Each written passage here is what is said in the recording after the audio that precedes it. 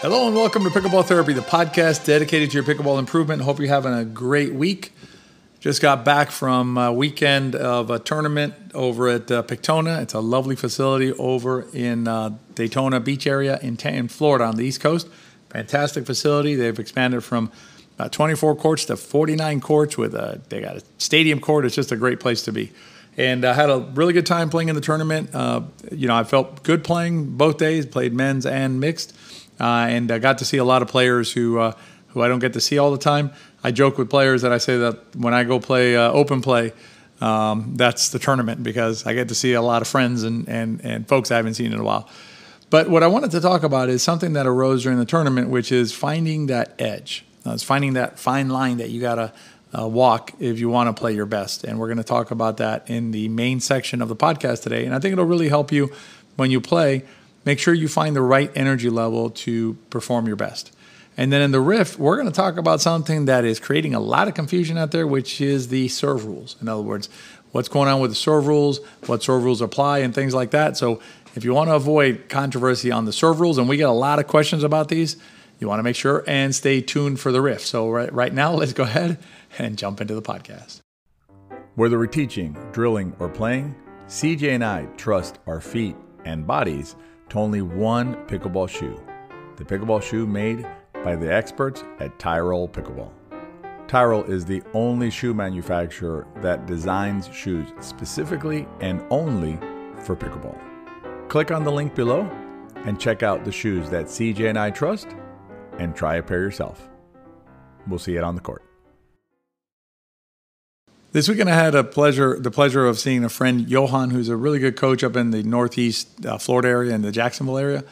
And he was talking to me about a concept about basically players finding their edge, or like their level that's going to make them perform the best. And he used the number 70, which I thought was a pretty good number to use. I thought it was a good number, a good target number. Basically being like 70 out of 100, right? Or 7 out of 10, if you want to look at it that way, in terms of your level of energy and how engaged you are and everything. And 70 is a really good number. And you would think, well, why not make it 90? Why not make it 100? And I got a story I'm going to tell you that'll show you why you don't want to make it 90 or 100. And also I have a story to tell you as to why you don't want to make it 30 or 40, because both those happened to me during the tournament. And you'll understand as I explain it to you how being on one side or the other side of that, nice target of 70 can negatively impact your play. So the story begins with it's on the mixed doubles. On the mixed doubles day, I'm playing with my friend Chris Carges, who her nickname is the Wall, literally, because she's just a wall out there. She's just always, playing at a really good level. I would say at 70, she's always right around, she might be at 65, she might be at 75, but she always does a really good job of keeping her composure and keeping her level pretty constant while she plays. And we were playing our second round against an excellent team, the number 3 seeds, Julie Johnson and Mircea Moraru, just excellent players. And we were up 7-0 in game 1. And at that stage of the game, we were firing on all cylinders. And I'm going to talk more about my play than Chris's play, because Chris's play is always going to be consistently solid. So she's always going to bring the consistently solid play. What happened in this game, as well as the games I'm going to talk about in a minute, was that my level of play or my energy it fluctuated from that 70 or 75 mark in ways that negatively impacted us.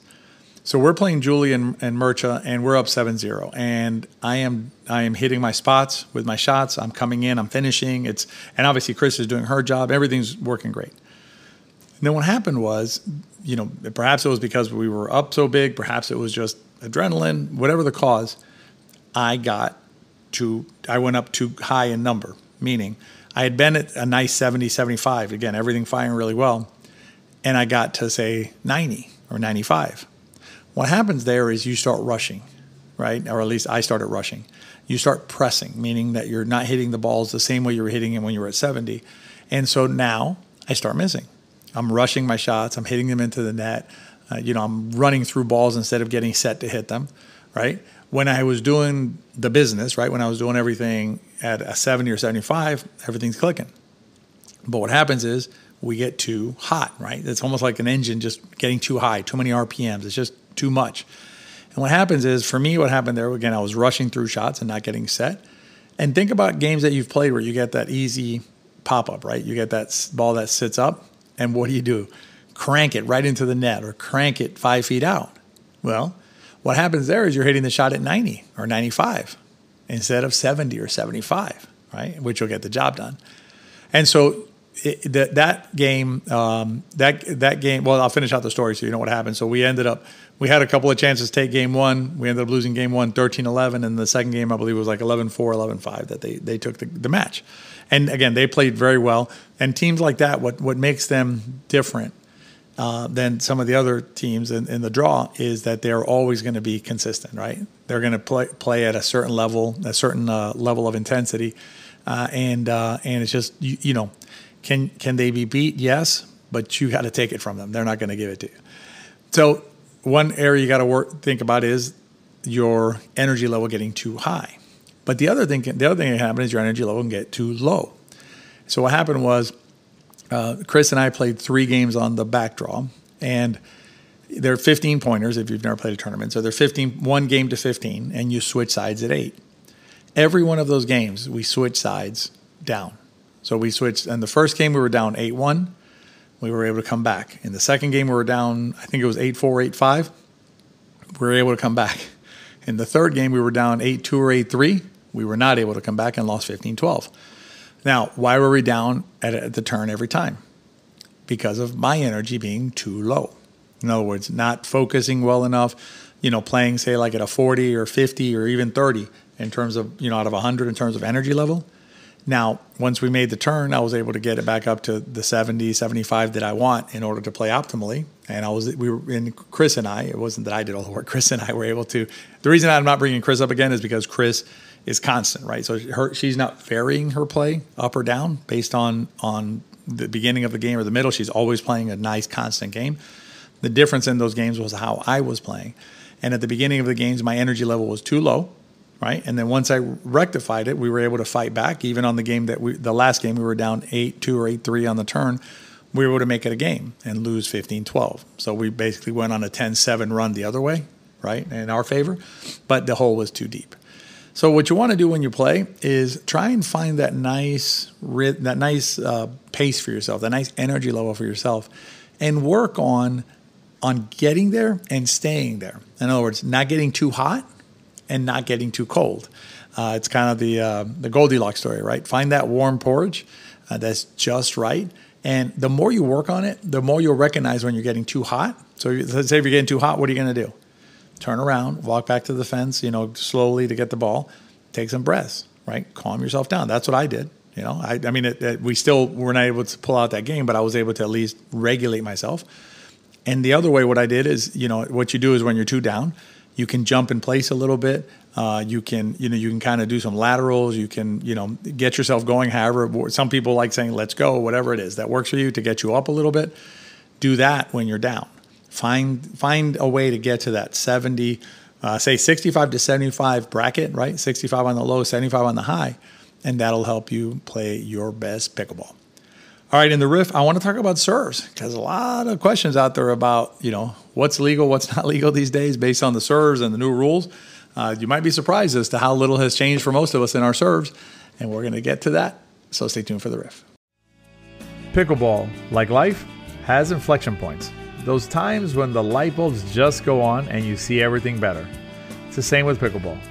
Sometimes those light bulbs will go on and you're going to play better. If you're ready to turn on the lights of pickleball, join us inside the Pickleball system. Class is open for registration. It's only a limited amount of time. I don't know when you're listening to the podcast, so I can't tell you exactly when, but it's pretty soon. I'm going to put a link below. Go to thepickleballsystem.com and join us for our next class. Let CJ and I show you how to turn on the lights. We'll see you in class. All right, let's lay down some foundation first before we get into what I think is causing some controversy or maybe not controversy, some questions, right, as to what the current rule is on serve, the spinning of the serve specifically. There are 2 types of serves. We have the volley serve or in-air serve, which is the traditional, and I put that in quotes because it is traditional. It's the serve that was used has been used for the longest amount of time in pickleball. That's the one where you hit the ball out of the air so it doesn't bounce. That one has the 3 rules, and I'm not going to get into them in detail, but basically, as long as you're hitting up on the ball and the ball's underneath your navel as you hit it, you're going to be fine, right? So generally speaking, that doesn't cause a tremendous amount of controversy, but that's an available serve. The other type of serve is the drop serve. So some people refer to it as the bounce serve. It's not the bounce serve, even though the ball does bounce, because you can't push the ball down. So you can't like bounce the ball like you were bouncing a basketball. You have to just drop the ball. So as long as you drop the ball and then hit the serve, you can pretty much do whatever you want. As long as the drop is legal, you can cut across it. You can do anything you want with your paddle once you've dropped correctly. So you have those 2 serve options. But I think what's caused some question or some doubt out there is, how can you spin the serve, right? And the confusion arises out of some of the terminology that's used. So there was a serve that was being used, which was a serve that was originally the chainsaw serve, and then people doing it with their fingers, where players were pre-spinning the ball, again with the paddle or with their hand. And once they pre-spun the ball, then they were serving it, and it was creating a tremendous amount of spin after during the serve, right? And so that part of it is no longer allowed. And to be clear, what's no longer allowed is the pre-spinning of the ball, whether with your paddle or meaning like you flick it off your paddle and then serve it, or with your fingers, where you basically toss it up or flick it or pinch it so that it basically starts spinning in the air before you serve it. Now, that said, you can still spin the serve with your paddle as you hit the serve. In other words, once you've dropped it on a drop serve, or once you've tossed it in the air, as long as you don't spin it as you toss it, you can spin that ball with the paddle. Meaning, like, you can come up on the ball to hit top spin, you can come across it to hit like a side spin. And if you're using a drop serve, there's no reason why you can't chop down on it if you want to try to create backspin. That's your choice. We don't recommend it, but that's your choice. So, in terms of the serves, you can spin the ball. You just cannot pre-spin the ball. So remember that maybe use the drop or the toss as your delineating point. As long as no spin has been imparted prior to the ball being hit with the paddle, you can do whatever you want in terms of spinning it once you make contact with the ball. So hopefully that'll help clarify potential misunderstandings out on the courts regarding the spin serve and the new rule that's been enacted by USA Pickleball. So that's this week's podcast. I hope you enjoyed it, and I hope you can use it next time you play to get that edge while you're playing and hopefully avoid some serve disagreements out on the pickleball court. If you enjoyed the podcast, please rate and review it. As always, it helps us reach other players. And if you enjoyed the podcast, please share it with your friends. If you enjoyed it, they probably will too. Have a great week, and we'll see you next time.